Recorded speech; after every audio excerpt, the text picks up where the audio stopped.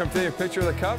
You know, everyone's so happy because we all know that the years are flying by, and it's people now that we don't get the chance to see that often. So they all joke that, you know, let's win the cup every couple of years, and it's a great way for everyone to get together and kind of catch up and, you know, have a great night together. So it's not even about the cup sometimes, about everyone getting together that you kind of grew up with. It's so rewarding for us as a family, and for him to get 3 cups is amazing. But I think the hunger is there for more. I've seen it firsthand my entire life, seen how mentally strong he is. Anything he puts his mind to, he accomplishes. Didn't matter if it was coloring or playing Lego or playing in the sand or soccer, or he took everything pretty seriously. One time when we were like, I think we were like 9 or 10 years old, and we were having a sleepover, and you know, like all we wanted to do was play video games and kind of horse around, and he's in the basement doing chin-ups and like some kind of ab circuit, and we were just like, you know, we never really understood why he's doing those things because we were just kids, right? But I mean, obviously he had a goal in mind and he stuck to it, so it's pretty neat to see what's happened because of it.